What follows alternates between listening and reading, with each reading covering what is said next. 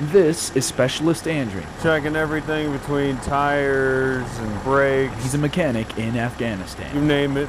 Day in and day out, we basically just work in the shop. We'll change anything from a tire up to a transmission or an engine and troubleshoot problems and basically get all the trucks fixed so they can roll. When you're peeking at the back of this, you can tell a lot because if it's leaking oil out the back. But fixing isn't all he does. I operate the wrecker on missions and recover vehicles like the one behind me. This all was sitting on the ground. Truck was If any vehicle upside in down, his back convoy is hit by an IED, or in this case, goes through a rollover, Andrew takes over so the vehicle isn't left behind and the convoy can get back on the move.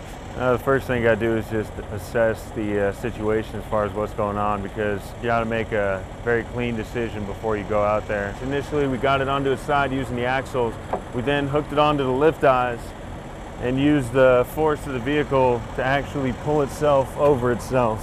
Mechanically, to a vehicle like that, the only thing we can do is strip off parts, turn it in, reset it, then put it back out in the fleet. Make sure that the tires are inflated. Yeah, it was definitely mission success. We got the truck back, no one got injured, and no serious damage to our equipment. So she looks good to me. I'd say it was a pretty good success. So whether it's placing a vehicle upright, I just have him flip on the lights and then we'll go through. or just checking lights, Andrew will do what he's always done. Right?